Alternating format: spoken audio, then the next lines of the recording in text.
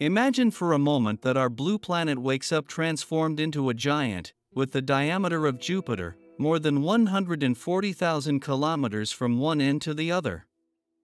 The first consequence would be brutal and definitive: gravity.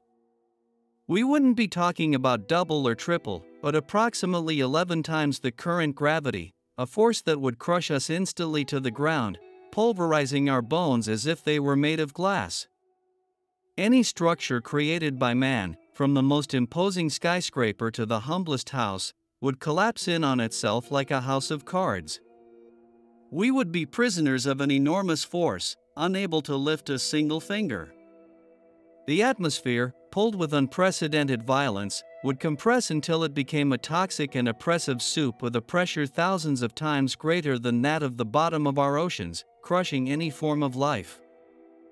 Our monstrous new planet would spin on its axis at a dizzying speed, completing a day in less than 10 hours and unleashing hurricane-force winds exceeding 600 kilometers per hour, creating perpetual storms the size of entire continents.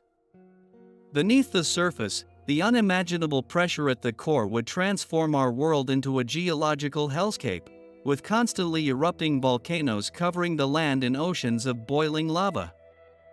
And in the sky, our moon, unable to withstand the gravitational pull, would disintegrate into a ring of debris or be catapulted toward us in a deadly cosmic dance. The entire solar system would be destabilized, with planets knocked from their orbits by our new, towering mass.